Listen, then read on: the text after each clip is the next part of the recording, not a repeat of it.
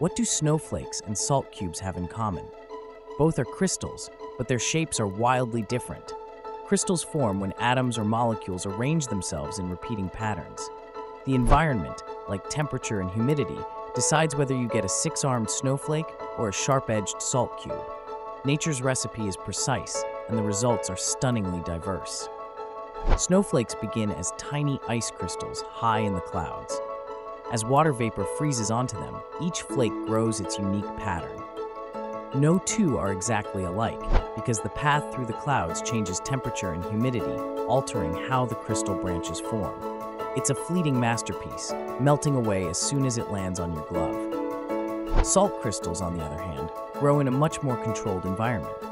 When salty water evaporates, sodium and chloride ions lock together in a strict cubic pattern. This process can be watched in a kitchen experiment. Just dissolve salt in water and let it evaporate. The result? Tiny, perfect cubes, each a miniature architectural marvel shaped by chemistry. Crystals aren't just pretty, they're everywhere, from gemstones to sugar grains. Their shapes reveal the hidden order of the universe, governed by physics and chemistry. Next time you see frost on a window or sprinkle salt on your fries, remember, you're witnessing nature's invisible blueprint, turning chaos into order, one atom at a time. That's the magic of crystals.